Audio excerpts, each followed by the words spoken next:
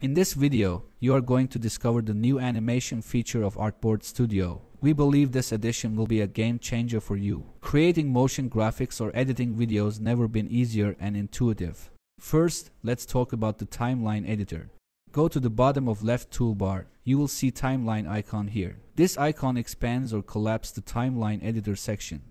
For creating animations, you have to have an artboard. First, create an artboard in any size or anywhere in your infinite canvas.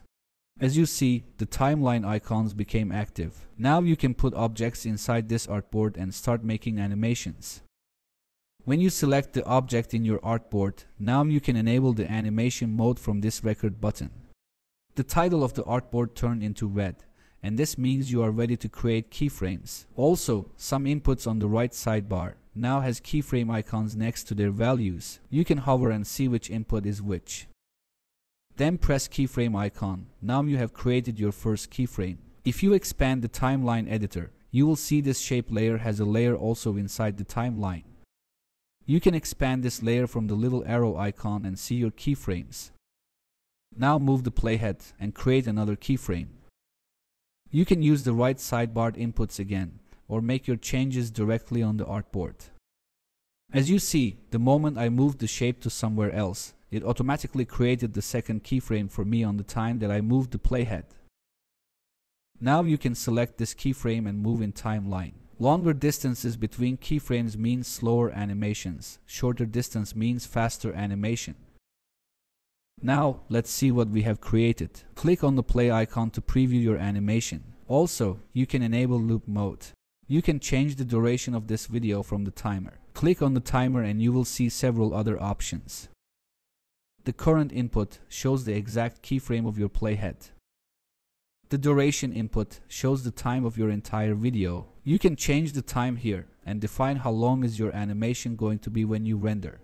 The FPS input shows you the frame per seconds. You can make it up to 60 to render smooth animations, or you can make it lower than 30 to make your video size lower.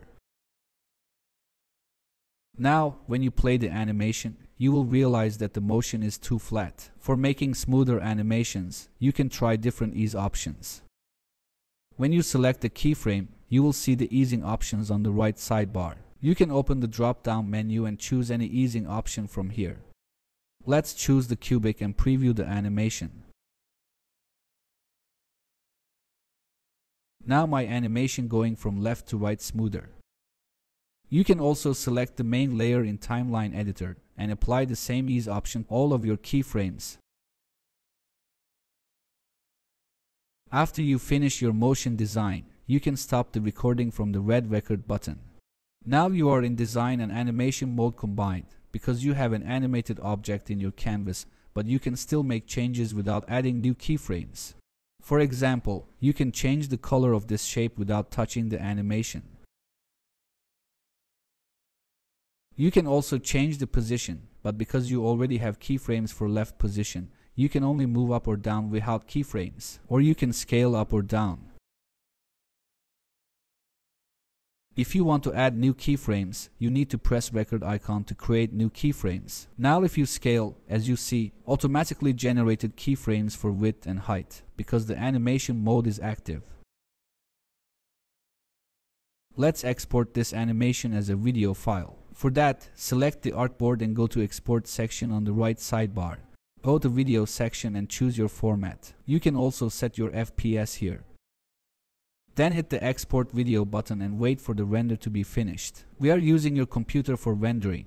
This means that if you have a good RAM and CPU configuration, you will get faster exports.